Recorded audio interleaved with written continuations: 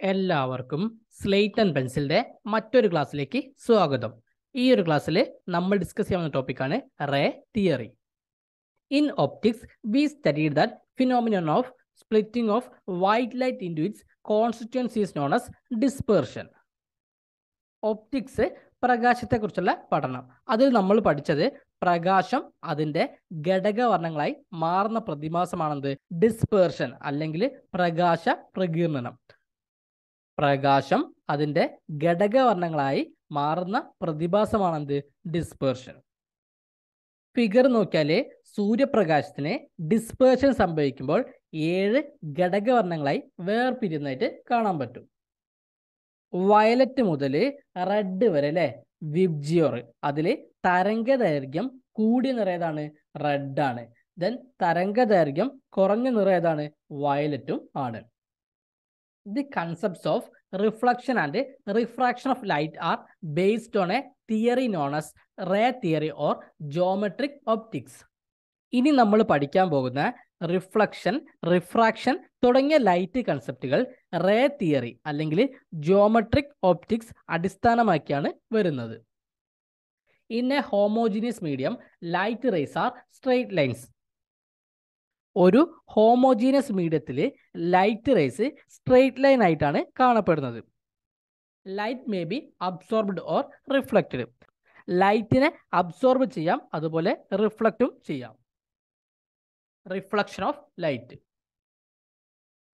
The law of reflection States that the angle of incidence must be equal to the angle of reflection. Law of reflection അനുസരിച്ച് incident angle അല്ലേ, ഇപ്പൊ ഈ ഒരു θ1 ആണെന്ത് incident angle. ഇപ്പൊ ഈ ഒരു incident ആംഗിളും റിഫ്ലക്റ്റഡ് ആംഗിളും അല്ലെ, നെക്സ്റ്റ് കാണുന്ന ഈ ഒരു θ1 ആണെന്ത് റിഫ്ലക്റ്റഡ് ആംഗിൾ. സോ ഇൻസിഡന്റ് ആംഗിളും റിഫ്ലക്റ്റഡ് ആംഗിളും എന്തായിരിക്കും? ഈക്വൽ ആയിരിക്കും. ലോ ഓഫ് റിഫ്ലക്ഷൻ അനുസരിച്ച് ഇൻസിഡന്റ് ആംഗിളും റിഫ്ലക്റ്റഡ് ആംഗിളും എന്തായിരിക്കും? ഈക്വൽ ആയിരിക്കും. Reflection depends on the type of surface on which light is incident. ഏത് ടൈപ്പ് സർഫസിലാണ് ലൈറ്റ് വന്ന് പതിക്കുന്നത്, ആ ടൈപ്പ് ഓഫ് സർഫസിനാണെന്ത് റിഫ്ലക്ഷൻ ഡിപ്പെൻഡ് ചെയ്യുന്നത്.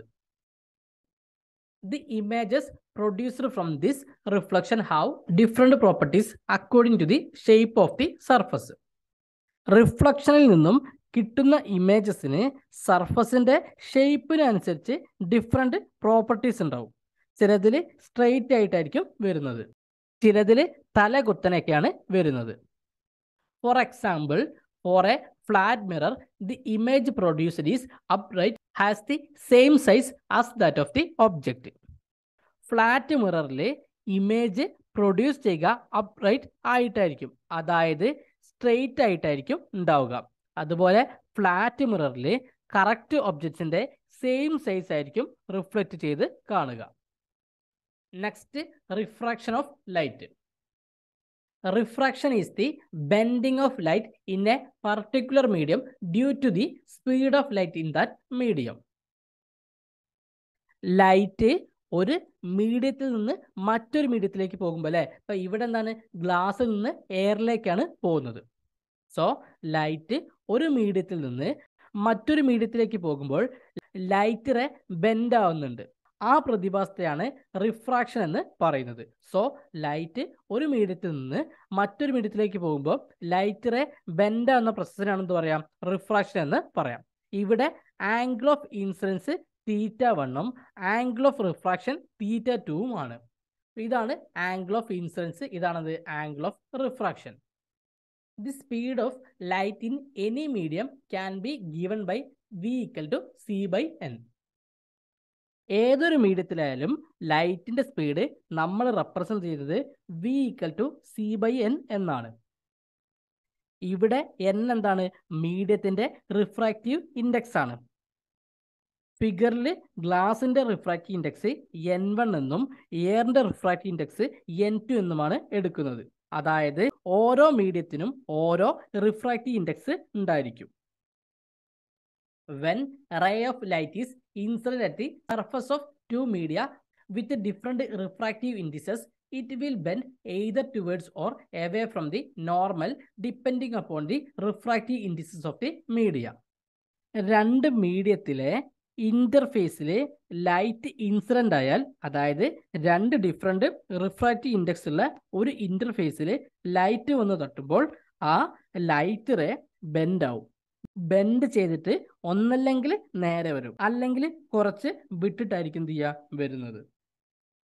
According to Snell's law, refraction can be represented as n1 sin theta 1 equal to n2 sin theta 2.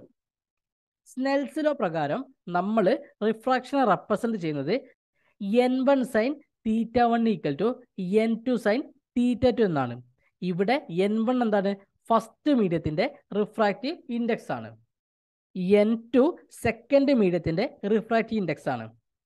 Theta 1 angle of ഇൻസിഡൻസും തീറ്റ 2 എന്താണ്? Angle of റിഫ്രാക്ഷനും ആണ്. So ഇത്രയും കാര്യങ്ങളാണ് നമുക്ക് റേ തിയറി എന്ന ടോപ്പിക്കിൽ പഠിക്കാനുള്ളത്.